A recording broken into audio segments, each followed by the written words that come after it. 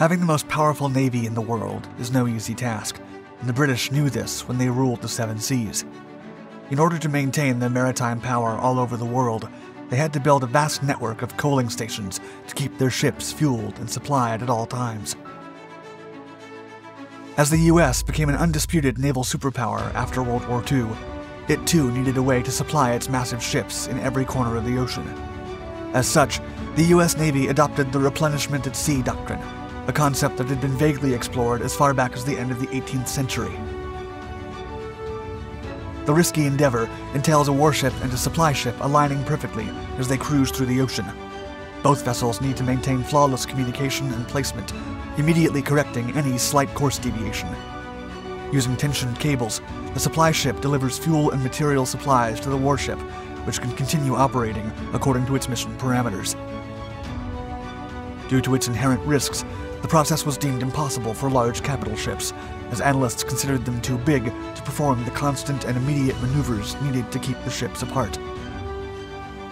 Still, to the world's surprise, Replenishment at sea has evolved dramatically, and recent fascinating footage shows how a massive US carrier is being supplied on the go.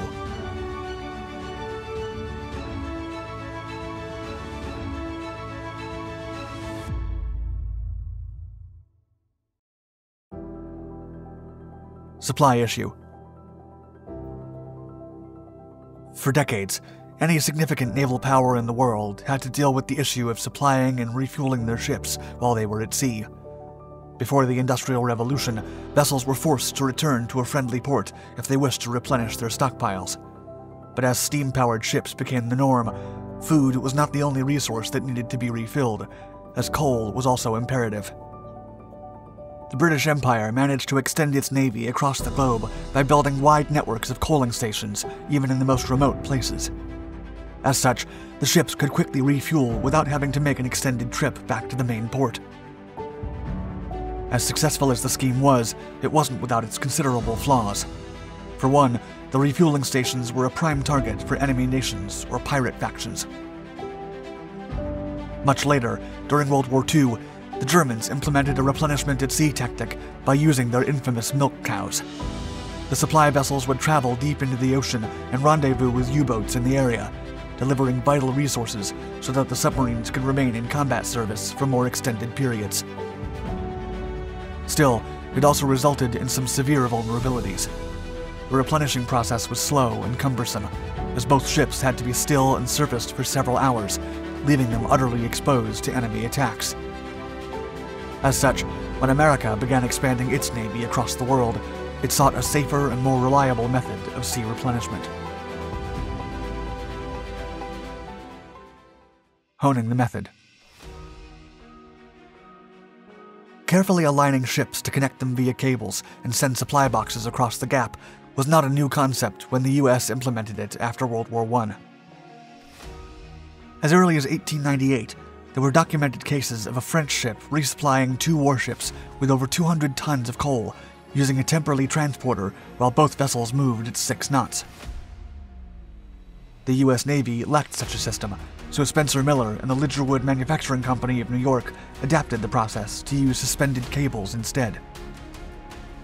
By the turn of the century, experiments with underway replenishment, or UNREP, had managed to transfer supplies at a speed of 19 tons per hour, a significant rate, but still way too slow to consider the technology viable.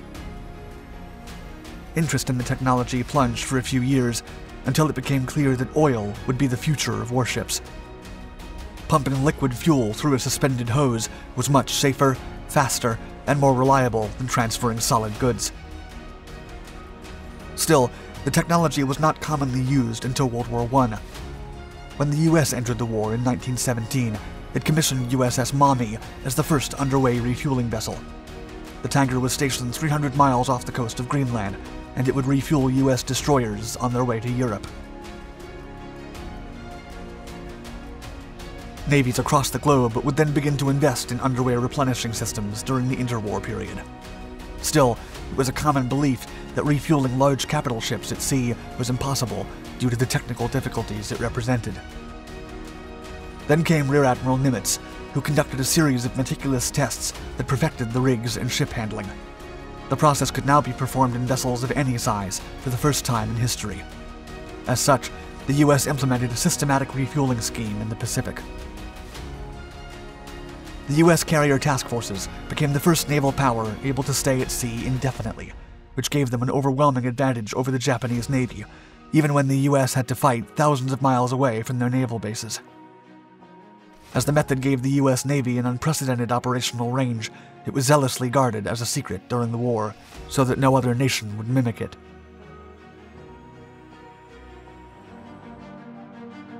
Replenishment at sea. Replenishment at sea, known as RAS today, is critical to U.S. Navy operations. During the 1960s, the service further developed the method to not just deliver fuel safely and swiftly, but also transfer ammunition and stores while on their way.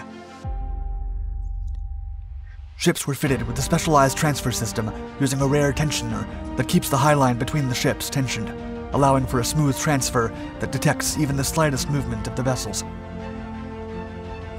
Currently, the technique has evolved into the standard tension replenishment alongside method, or STREAM, allowing any U.S. warship to be reliably replenished across the globe. As recent footage shows, the supplying ship takes a steady course and speed of about 20 miles per hour, allowing for better control of direction. The receiving ship then takes her place approximately 30 yards from the supplier, which must be kept at all times. A pneumatic line thrower is then fired from the supplier, which serves to pull across the messenger line. This line transfers several pieces of equipment, such as distance lines, phone lines, and transfer rig lines.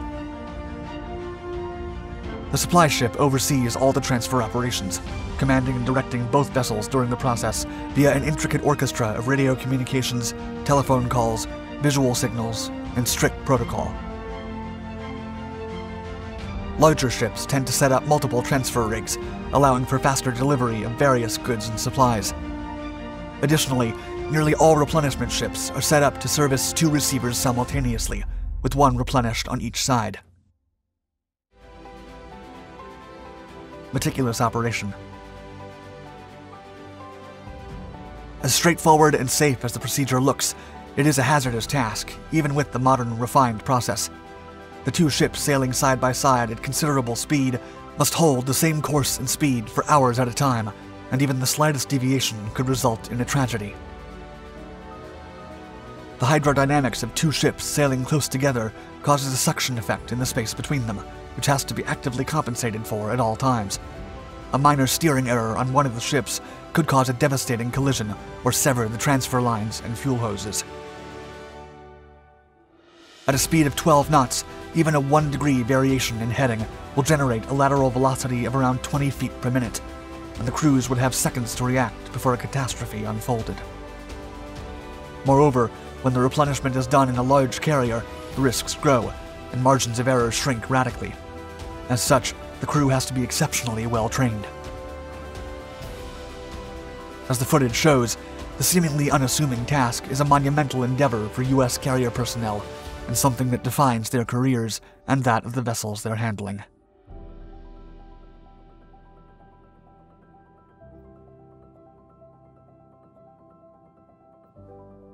Thank you for watching our video. If you enjoyed this look at the U.S. Navy stream system, click on your screen and check out another of our documentaries channels, where we explore the most fascinating military events and the incredible wartime technology that made them possible. We publish new content regularly, so stay tuned.